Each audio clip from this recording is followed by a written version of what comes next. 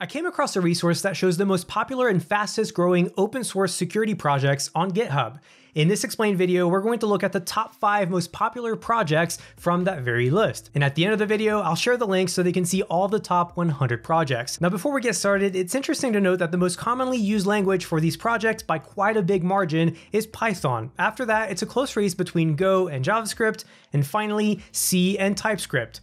Now, the projects are even broken down by category, and the top 2 are identity and application security. After that, we have cloud security, and then network security, and finally, vulnerability management. But with that out of the way, let's go ahead and dive in with the 5th most popular open source security tool, which is called Cyllium. Cyllium is a cloud security tool that provides secure network connectivity between app services deployed using containers like Docker or Kubernetes. Cyllium consists of an agent that's running on all of the cluster nodes and servers in your environment. It provides networking, security, and observability, which is a hard word to say, to the workloads running on that node.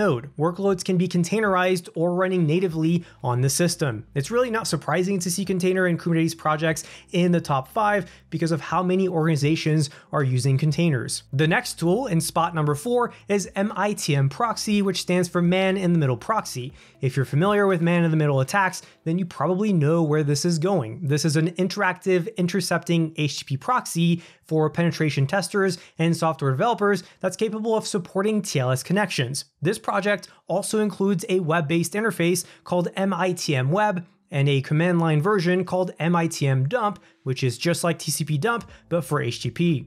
Once installed, we can use it to intercept requests, modify requests, replay requests, etc. So this is essentially a much more portable and simpler version of using the burp or OWASP zap proxy feature. The primary benefit here is how flexible of a tool this is, which means that you can use it for a variety of use cases. And obviously, a lot of people see that value because this project has 31,000 stars.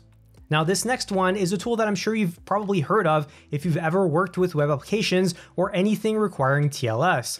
Openssl is a tool that is and has been massively popular because it's a cryptography and TLS toolkit that you can use to create and manage certificates and encryption of all kinds. So in short, you can think of this as a Swiss Army knife for cryptographic tasks, testing, and analysis. Now, in the second spot, we have a secrets management tool from HashiCorp called Vault. Vault fits in the identity category because it's a tool for creating and managing secrets, encrypting as a service, and access management. You can use it for API keys, passwords, certificates, tokens, and a whole bunch more. You can even use it to generate dynamic instead of static secrets, which means that you can use it to generate secrets on demand for things like databases or even cloud resources, just to name a couple of examples. Now, I made a full video explaining what Vault is and how it works in my Explain series, so check that video out if you're interested. Finally, in spot number 1, and I don't think too many of us are going to be surprised by this one, we have the Metasploit framework. Metasploit is an exploitation framework that's used for pen testing, and that's maintained by Rapid7 and the open source community. Anyone who has any remote interest in pen testing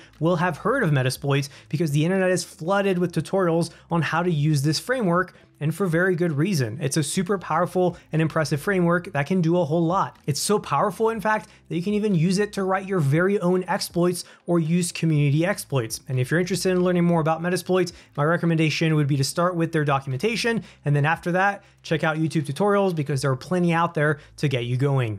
Okay, so as promised, here's the entire list of 100 different top projects at opensourcesecurityindex.io. By the way, this list is constantly changing. Even from the time that I found this resource to the time that I recorded this video, 2 of the top 5 moved around. So by the time that you watch this, the top 5 may have changed. If you enjoyed this video, please like the video and subscribe for more content just like this. And then let me know in the comments below which of these tools you hadn't heard of, but that you're now very interested in learning more about. Thanks for watching, and see you in the next episode.